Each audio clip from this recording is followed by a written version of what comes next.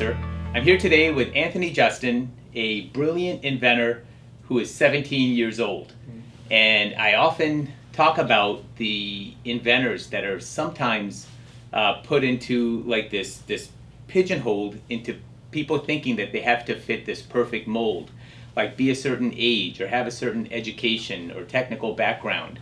And the reality is that's the furthest thing from the truth. And Anthony's living proof of that and following in the footsteps of other great inventors that didn't fit the perfect mold, like the Wright brothers, Thomas Edison. And I think it's fascinating when you see somebody this young and the ideas he has. A lot of people are surprised because they think the patent office has an age requirement, but the patent office doesn't. In fact, George Neeson is the inventor of the trampoline, which was invented when he was 16 years old. Frank Epperson invented the popsicle at 11. Chester Greenwood is the 15-year-old inventor of earmuffs. And if you're thinking that these are all simple consumer-type items and that a young person cannot invent something sophisticated, the inventor of the helicopter, Igor Sikorsky, when he came up with the idea, was 11 years old. And it was he was 12 when he developed the first prototype. So Anthony, you're definitely in good company there. Let's start first with the problem. What problem did you find that you're trying to address with your idea? And we'll get to your models later on as well. A while ago, I was at Costco's or other supermarkets, and I just got tired of waiting in lines. The way that I did this was I just started imagining stuff, and I thought somebody had it already because I was telling my father and my mother that when we walked there, I said, why isn't there something where you simply just go just 3 steps, just instant, just 3, 2, 1, and then you instantly just pay out normally. And my dad was like, oh wow, that's a brilliant idea, and that they don't have that. And I was like, what? Yeah. So for our viewers who are like joining for the first time, like Anthony's idea is an intelligent shopping cart, and it's a system of shopping where, as he said, it was triggered by himself being at Costco and being frustrated by the long lines. So so he was thinking, like a lot of inventors, there's got to be a better way, and that's where this concept of this shopping cart that's smart, essentially. That it reads the prices and it. Well, it's the whole thing. The main thing is Model 1 and the cash out.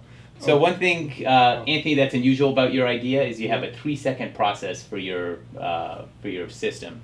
So tell us about that and how it works. All right. So with my MIDI model, I made so you guys would understand. This is a regular person that shops. He simply grabs his cart and he goes through each step. The first step would be 3. And then 2, and then 1. And once he's done, simply walks here, pays, grabs his stuff, and leaves. So in those 3 seconds, it scans every single item in his cart. Tell me first, like going back to, we started today with the age of inventors in the past, and being 17 years old, what advice would you have for young inventors that are looking at bringing an idea to market? Chase your dreams, work very hard, focus on it. I will be honest, it is not easy. There are going to be a lot of nights that's going to feel like it's never going to happen. That's how I feel at times, but it'll be worth it in the end. I honestly didn't even think I would be here in Miami for my projects. Last year we were here, but for my parents and stuff, and I was just dreaming about my stuff. I was just making it too. And all of a sudden I come back and I actually have my projects and stuff and going on interviews. Yeah, and how does it feel? Your idea is now patent pending, which means you can describe it. It feels amazing, to be honest. It really does. A lot of people were telling me I wouldn't even get a patent on this. They told me that a lot of this stuff was not makeable. What's next for you on this journey, and what do you hope the end goal would be from your idea? I hope to see this in stores. I honestly, I can't wait.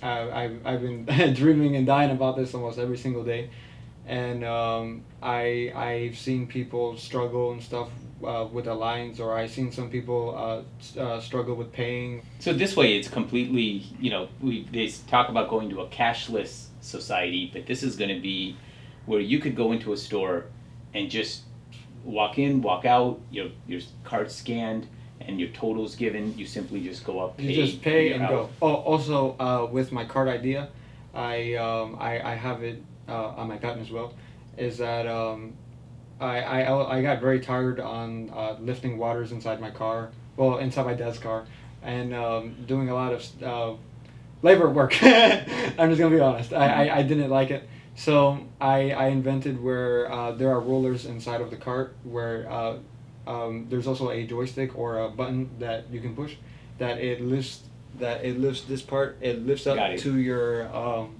it's like a ramp, so it lifts up to your cart level, and you simply slide everything in. Okay. Heavy waters you don't have to lift anymore. It simply just level it up to your car and just push everything in. And it would work every once in a while. And you know, if you have like a watermelon or something like that, it's you know it's hard. But this would work for even irregular shaped items like that. Anything that's in the stores, it would work. Okay, so we know, Anthony, that self-checkout has been around for a long time. You can go to Walmart and self-checkout, Home Depot, Publix, a lot of places have that. Tell us what makes yours an advantage over self-checkout and what makes it better than anything else that's out there. Well, with the self-checkout, you actually have to physically scan each item, and with mine, you don't. You just simply walk through it. Okay, and is there an advantage as far as... what makes mine different to other cashierless? Yeah, well, that's a huge difference. But as far as, is it better for preventing theft than? Oh yes, yes. Mine, it's instantly scanned. So let's say if someone tries to steal it, they would rip off the tag, and there would be a UAV ink that you can see, but the machine will detect it. That is orange stage on my presentation that I made. Mm-hmm. You simply walk through, and the whole system itself turns orange, and it starts blinking, and it needs help. So right now there's no self-checkout. Nope. There's no way to avoid that, right? So there's probably shoplifting happening all the time. So it's honestly it's very easy to shoplift at stores. You can easily put it inside your jacket or just walk through and no one notices.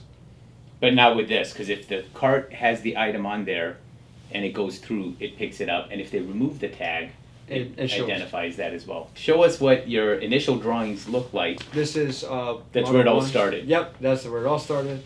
And then I had to think of a way how it worked, so I drew the original Bluetooth and see how it worked. And then as more time passed, I made this. Well, that's when it really starts coming together. Yep. Right. Let's look now at the final CAD drawings that we prepared, the ones that are actually with your patent. Look at that. Actually, your last drawings are really captured the concept pretty well. And all we did as part of the patent is put them on CAD, and then a patent, every single element has to have an element number and then described in the text, which is where we worked with Anthony to make sure that description's accurate. Anthony, in addition to this miniature model, I understand you also have a much larger model that you spent time putting together. Yes, I do. Okay, let's go take a look. Anthony, this is it. This is your rough, what we call in the patenting industry, the rough prototype. Yep, this is one. So tell us a little bit about what each part is and how it works and how it comes together. All right, well, this right here is my flush strips. This is model 1 that I built. This is my shopping cart that I built. I did not build the full of it, but I just built the top. Also, this is my cash out that I made. This is essentially the register. Yes. You grab your cart, or you can go without your cart. You walk through each step, so 3, 2, 1, and each section that was collected, it will go on to the cash out, and you simply pay it and leave. So that's the 3-second process. Yep, 3-second process. Amazing. Thank you, Anthony, for taking the time to come down here. I know it was a long drive, but also figuratively a long journey to get from when you first had the idea to where you are now. So you're an inspiration to a lot of inventors. Thank you, sir. It was worth it. Yeah, thank you. Yep.